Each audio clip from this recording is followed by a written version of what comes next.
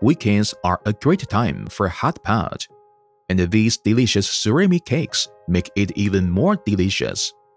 First, prepare the spicy hot pot base, then take out the scalloped-shaped frozen surimi cakes, which are made of fish mince and seasonings.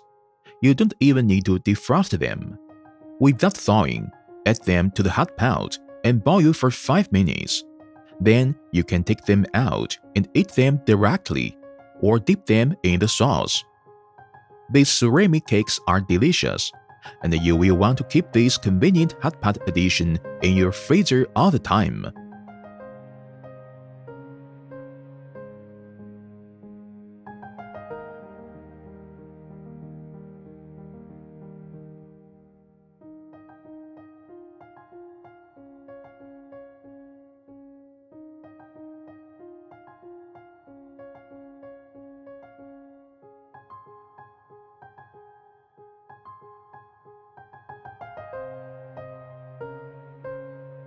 Welcome to another convenient and delicious seafood dish from Jack and King.